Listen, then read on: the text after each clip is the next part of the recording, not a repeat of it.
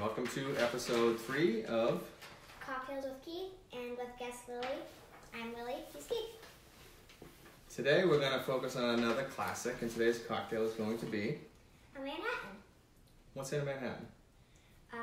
3-part whiskey, 1 part sweet vermouth, 1 to 2 dashes bitters, orange peel, that can be optional, and garnish with the cherry.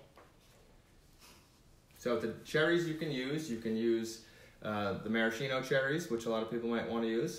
Today we're going to use the Luxardo. If you don't want to spend the money on the extra, the maraschino will be perfectly fine, but today we're going to use the Luxardo.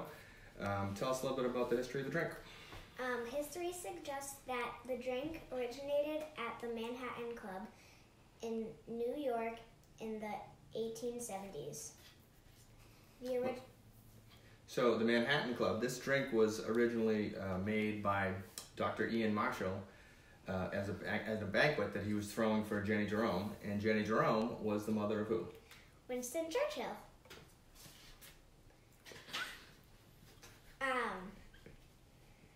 The original Manhattan cocktail was a mix of American whiskey, vermouth, and bitters. Good.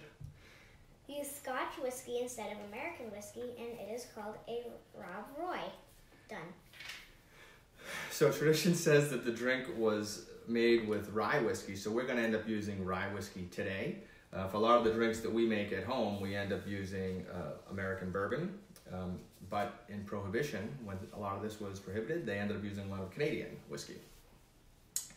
And for the bitters, not the bitters, for the sweet vermouth, you can buy this in any liquor store, anywhere from $6 to $10, unless you want to really splurge, Ray, and buy the Angostura vermouth, which is about $35.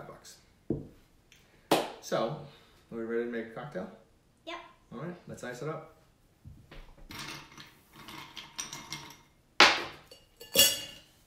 Oops. That's good. Okay, so first we're going to add a little bit of the vermouth.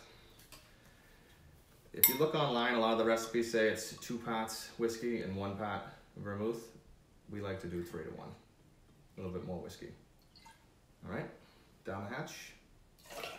Boom. A little bit of the rye.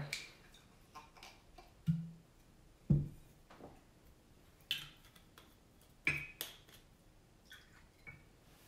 we go, let's do 3 of those. Put that right in there. Move the Manhattan thing out of the way so it doesn't get all over it. Put that off to the side. There you go. Let's do a couple more.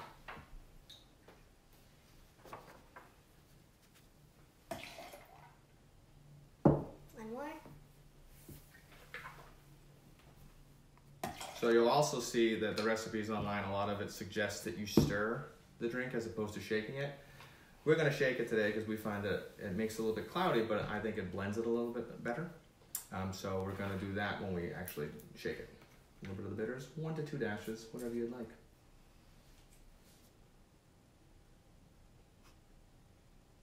Get another one. That's fine.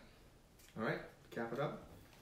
Oh, also, if you want to make it a little bit sweeter, you could take a little bit of the juice from the cherries. Today we're not going to do that, but if you want to, go right ahead. Shake it up. All right, time to shake.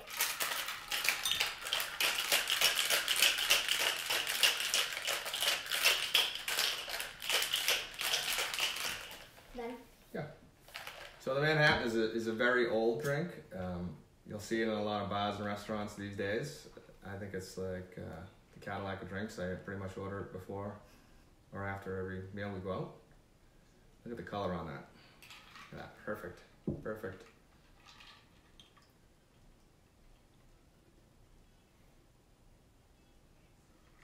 Nice. Any extra in there?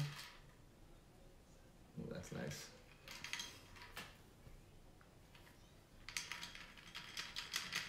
Yeah, that's good. And let's get a little cherry garnish.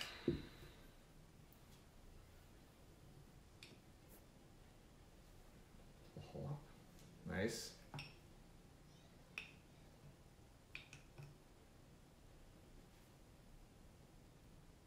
All right, the best part, a sip. Let's see how it came out.